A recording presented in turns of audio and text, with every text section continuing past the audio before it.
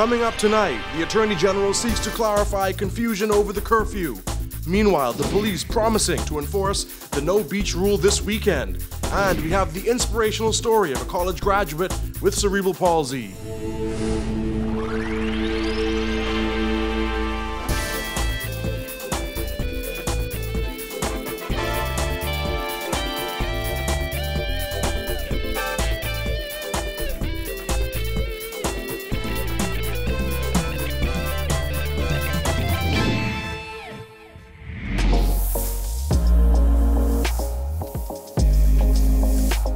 Our News is brought to you by Alive. Welcome to Our News and thanks for joining us. I'm Jared Higgs. Topping news tonight, one day after confusion erupted in the Senate over whether Attorney General Carl Bethel tabled the most recent proclamation last week, Bethel insisted there really was no confusion and anyone who suggests otherwise is creating political mischief. George O'Bain reports. He is well aware that there is no confusion as to the legality of these documents and their effectiveness in law. And any suggestion otherwise is pure political mischief. Outside of the Cabinet office today, Bethel stated that after reviewing the tapes, the documents were tabled in the 5-day time span, and those seeking to spark confusion are engaging in political mischief. PLP Senator Fred Mitchell posed this question during Monday's Senate meeting on whether Attorney General Carl Bethel tabled the most recent proclamation on the state of emergency within the 5-day period. What was just laid was the proclamation of the state of public emergency. Isn't that beyond the 5 days, though? Bethel said to his recollection, the proclamation was tabled. To my recollection, we clearly tabled the proclamation, and I signed and dated it. It was the proclamation of the new emergency. And I signed it in the afternoon. I signed it in the morning. I withdrew it in the morning, remember? And I tabled that in the afternoon. The minutes that I've seen, the draft minutes, states that the meeting opened and the proclamation was tabled. This sparked a back and forth between the two, resulting in Bethel calling for the Senate to suspend until Wednesday to allow time for him to review the tape of the previous sitting. If that is what you recall, then the question you ask yourself is why are you laying it again? Because it's already laid. And then, of course, if it were not done on Friday and it's done today, the question again arises, is this constitutionally permissible? I mean, the government finds itself in a fix, which I think it would be wisest if you actually sorted this out now, as opposed to be acting in vain. For the avoidance of doubt, we'll get the tape as quickly as we can, but as far as I'm concerned, the proclamation was tabled. Bethel reassured residents that emergency measures are still in place and there is no need for confusion. The curfews are still and lawfully in effect. All of the social distancing measures are lawfully in effect. Or any confusion was occasioned by the clerk of the Senate, who was mistaken. Reporting for Our News, I'm Georgie O'Bain. Progressive Liberal Party leader Philip Davis has accused Prime Minister Dr. Hubert Minnis of letting power get to his head. This after he announced the closure of public parks and beaches this weekend. Kyle Joaquin has more. Davis once again hit out at the Prime Minister, saying it appears as though Minnis has become excited with the power of being the competent authority and questioned his rationale behind keeping beaches and parks closed in New Providence and Grand Bahama this upcoming holiday weekend. He's not only excited, I think he's now becoming overwhelmed by the fact that he could do things as he is doing without accounting to anyone. The PLP leader joining the list of several others questioning the Prime Minister's rationale behind ordering public parks and beaches closed on New Providence and Grand Bahama for the holiday weekend. While holidays are known as a time when Bahamians flock to beaches, Davis asked why not just police them rather than closing them down. Doesn't seem to be based on any scientific or medical advice, because if it is open now, why can't it be open over the weekend? Yes, you may have concerns about persons gathering. I would have thought the answer to that would be just to ensure that the beaches are policed sufficiently to ensure that the protocols established for stopping the spread would be adhered to. When he first announced that beaches would be reopening last month, Minnis said the way Bahamians behaved and followed the protocols put in place would determine whether they would remain open for the Independence holiday weekend. Davis says this latest measure doesn't support the Prime Minister's latest pronouncement, given the fact that the country hasn't had a positive COVID-19 case since June 14th. I think it's gone to his head now. And as you pointed out, I think the closing down of this weekend, the beaches for this weekend, speaks to that. During his monthly press briefing at PLP headquarters, Davis also used the opportunity to hit out at Attorney General Carl Bethel and the confusion that ensued as questions arose over whether he tabled the most recent proclamation of emergency last week. From all accounts, it was not laid within the 5 days, because if it were laid in the 5 days, why would the Attorney General seek to lay it yesterday? And to use the words "out of an abundance of caution" suggests to me that it was not laid on Friday, therefore it will be outside of the 5-day period. For Our News, I'm Kyle Joaquin. Meanwhile, Commissioner of Police Paul Rolle promising increased patrols this holiday weekend. He told reporters today that the no beach policy on New Providence and Grand Bahama will be strictly enforced, and warned against independence motorcades and marches. Jasmine Brown reports.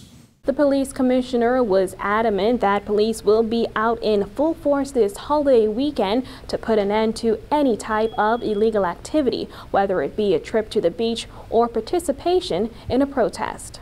I expect people to stay home. Rolle's comments come a day after Prime Minister Dr. Hubert Minnis announced in the House of Assembly that beaches and parks on New Providence at Paradise Island and Grand Bahama will close over the Independence weekend. The closure starts on Thursday, July 9th at 10 p.m. and ends on Monday, July 13th at 5 a.m. Minnis said the closure is a means to prevent the spread of COVID-19. If the Prime Minister gave there's an executive order that the beaches will be closed, the beaches will be closed. And I'd ask persons to abide, and hopefully we'll soon get out of this pandemic and they'll be able to go on the beaches and enjoy themselves on the beaches. And I would say to them, do not go to the beach, because we are not going to allow you to go on the beach. I have to enforce it. Rolle said that enforcement will include officers keeping a close eye on the shorelines this holiday weekend. He also cautioned against protests and demonstrations as he railed against a recent matter outside Government House. You're not going to go to Government House because I'll be there waiting for you. Or you're not going to go into Rawson Square to mess with Queen Victoria. I received a request and I denied it.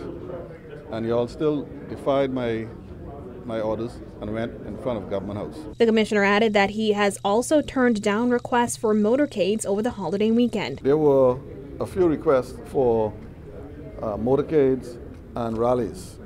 I did not approve them, and based on Article 15 of the emergency orders, they cannot happen and they will not happen. So I say to members of the Bahamas, do not go out, do not attempt to go out and participate in any motorcade. They were not approved. We'll allow motorcades later. Reporting for Our News, I'm Jasmine Brown. Police are investigating an early morning murder in Baintown. According to reports, at around 6 a.m., a group of people were walking through a track road near Scott Street when they discovered a man's body with gunshot injuries to the head. EMS personnel were called to the scene, where they pronounced the man dead. Police later learned that the man is a resident of the area who is known to them. He is believed to be in his 30s. 3 people are dead after 2 vehicles collided in West End, Grand Bahama last night. According to reports, it was shortly after 9 when police were called to a traffic accident at the junction of Queens Highway and Windsor Drive in Bootle Bay. 2 vehicles, a black 2007 Mazda SUV with 2 passengers and a champagne-colored 2006 Chevy Cavalier with a lone driver, collided, causing serious damage to both vehicles. The occupants of those vehicles, ages 29, 23, and 39, all died on the scene. Police are investigating the matter and urging motorists to drive within the speed limit. Despite several power outages over the last few weeks, Minister of Works Desmond Bannister maintains that the frequent load-shedding experience last summer will not plague residents this summer. You've had outages related to the weather. You've had outages related to transmission and distribution.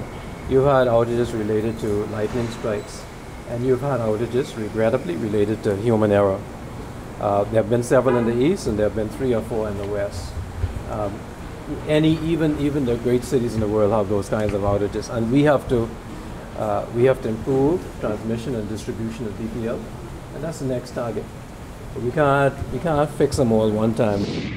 The National Insurance Board has experienced several challenges in the payout process during the coronavirus pandemic, according to NIB Minister Brensel Rolle, who said while they work through those challenges, Bahamians should calm down. Jillian Gray has that. As hundreds continue to seek unemployment benefits from NIB, Minister responsible Brensel Rolle said Bahamians should calm down as NIB is working swiftly to service the public. Yes, like I said, there have been some noise in the market. I urge the public to calm down. We will not do our job. We will make sure anyone who is entitled to a benefit will get it. NIB has reportedly paid out over $50 million since the start of the coronavirus pandemic. Rolle admitted, though, that NIB has faced several challenges trying to serve the more than 40,000 people who applied. Some of those challenges stem from employers who have either not paid, not filled out the appropriate form, or failed to meet another requirement. He said they are addressing those challenges and added NIB will go after those employers who did not pay benefits. Rolle said while he understands the cries of workers, there are always two sides to a story. I went to NIB, I said, listen, here's this person who's calling me 10 times a day. Give me a printout, let me see exactly what has happened with these individuals. I was stunned when I realized that they had received 10 weeks of payments from NIB, and they were only concerned about the next 3 weeks that they didn't get at that time, and they had received a check less than 10 days earlier. Nonetheless, Rolle said employees will get the benefit they deserve. He also laid fears to rest that the mounting payouts will negatively impact NIB. The government has taken the position that assistance and support needs to be extended. And so this is the government's effort. This is separate and apart from NIB. No, NIB is not going insolvent. NIB is a very strong organization, and we will do our job. Reporting for our News, I'm Jillian Gray. Thanks, Jillian. Still to come, what Bahamians think of this weekend's beach closure. Stay tuned.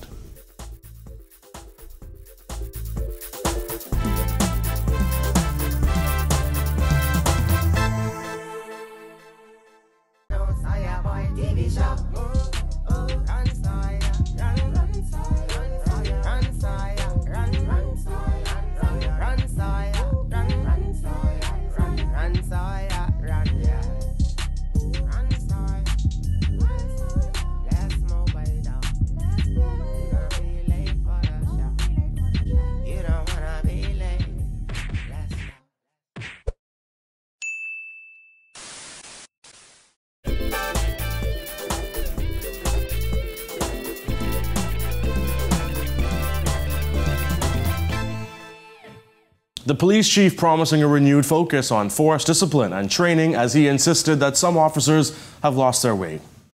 It is my intention to realign the markers so that the practice of discipline as we knew it is returned.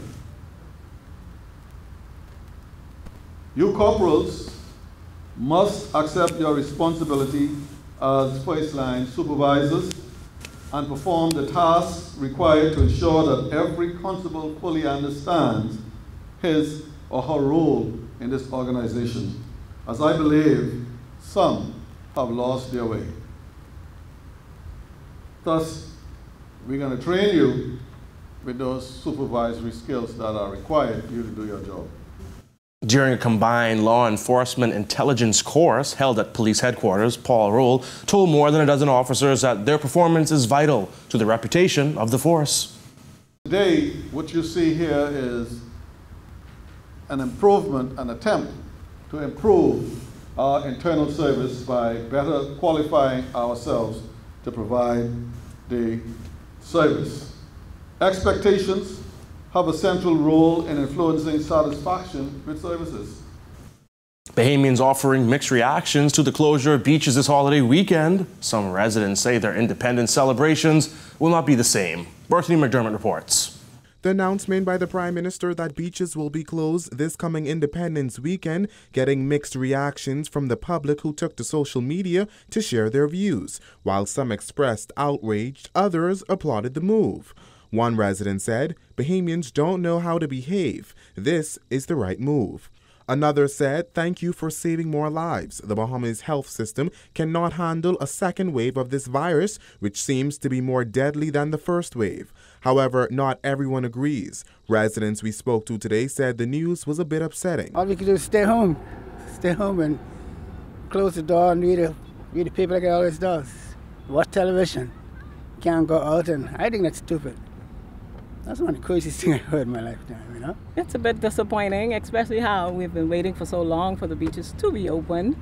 So it's a bit disappointing. Beaches and parks on New Providence, Paradise Island, Grand Bahama and Bimini reopened on June 29th. Along Western Esplanade, we met Arlington Cox, who called on the Prime Minister to give the reasoning behind the decision. I think that he needs to give us more explanation. He just can't say, well, the beach and the park's going to be closed. You're talking about a holiday, and you're talking about thousands and thousands of people who are used to beaching on holidays, and now we have a temporary open after the country going. So the Prime Minister needs to give us more explanation. He can't just say that. With the usual independence celebrations now virtual, we asked these residents how they plan to celebrate independence this year. No, I suppose I'll have to come up with something, but beaches are normally the place that most persons would like to partake in. Stay home and sleep. I have none, and it's baffling. I plan to stay with the family at home and do some chores, but I also decide to just drive around and enjoy the scenery of the Bahamas. Reporting for Our News, I'm Berthany McDermott. PLP leader Philip Davis says there was no excuse for government to grant 135 work permits for Mexican construction workers at Bakers Bay Golf and Ocean Club on Abaco. The excuse of insufficient qualified Bahamians has run its course and is totally unacceptable. Bahamians built Bakers Bay. Bahamians can repair, renovate, and restore Bakers Bay. Immigration Minister Ellsworth Johnson has said while 135 Mexican workers were brought in last week, Bakers Bay has over 420 Bahamians employed and plans to hire more. Davis insists more should have been done to fill the positions with Bahamians during these tough times. Still to come, a man with cerebral palsy beats the odds to become a university graduate. Stay tuned.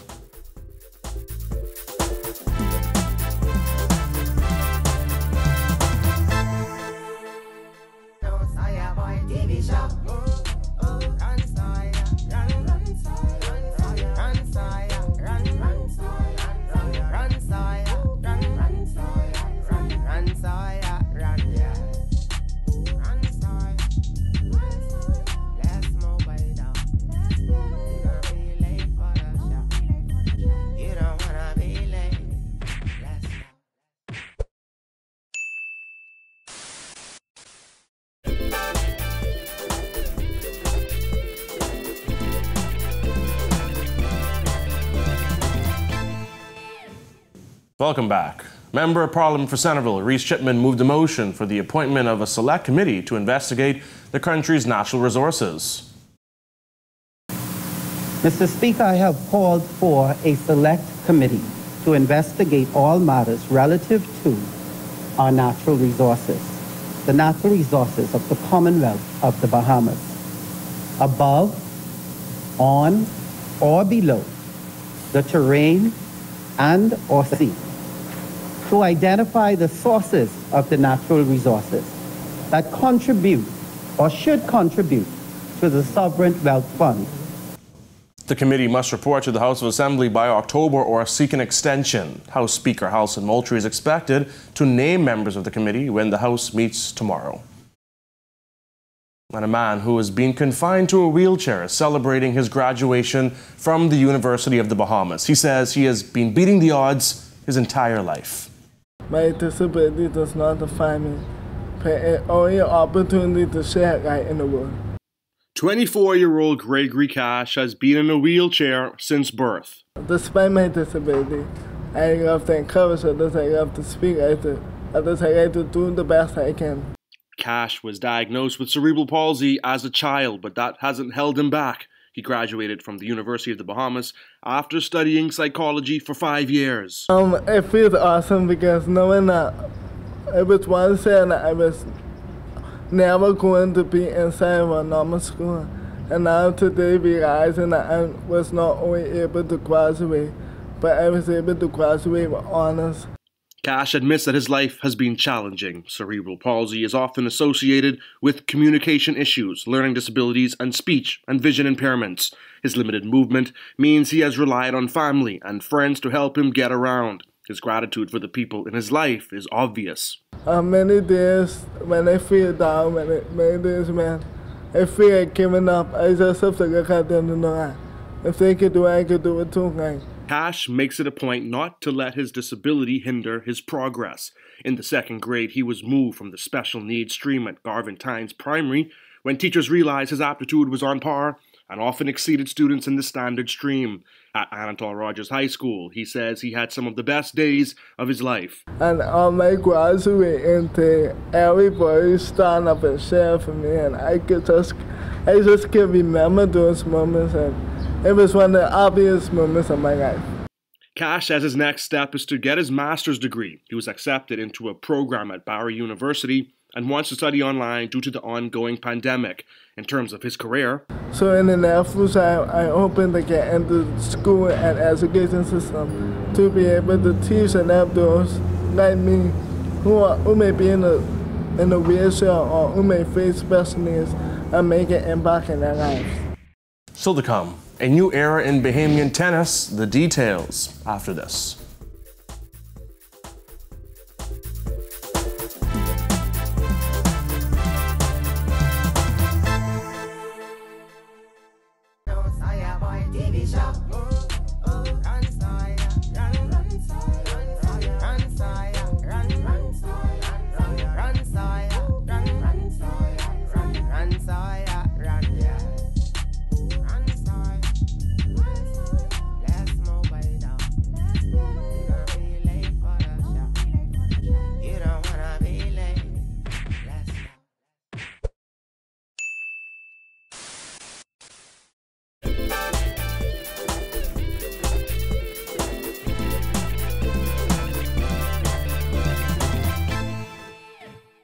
Local tennis heading into a new era with a new president outlining a different approach. Marcellus Hall explains.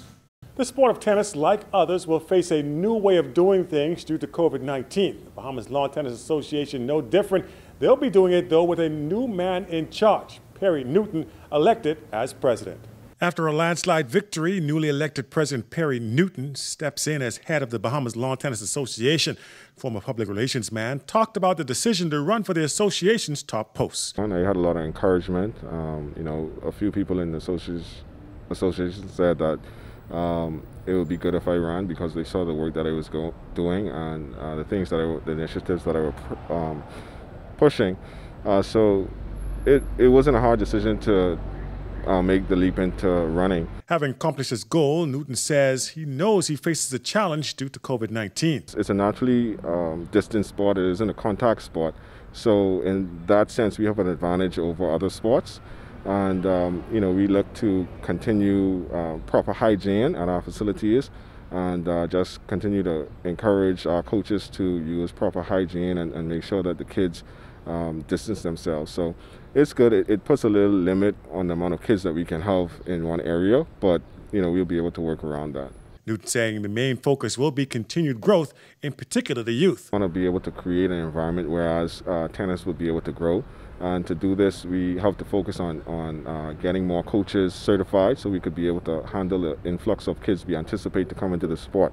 And by doing that, we'll be able to expand our junior development programs and continue the growth in the various age categories, as well as increasing our senior development and our officiating. So we're just trying to create an environment whereas all areas of tennis will be able to be addressed and we'll be able to grow together. And as far as getting back on the court, Newton addressed that issue as well. It all depends on how the climate looks internationally. So all of our junior events, international tournaments, has been canceled for the year. So we'll just have to wait on the word of the ITF, which is the International Tennis Federation, and we'll go along with that. Locally, it's just a matter of us now as a board coming together, and the first tournament that we're going to look to put on is our Junior Nationals, which has been postponed. That should have happened late June, early July. So it does indeed sound as if the sport of tennis is in good hands for the foreseeable future. Reporting for our news, I'm Marcellus Hall.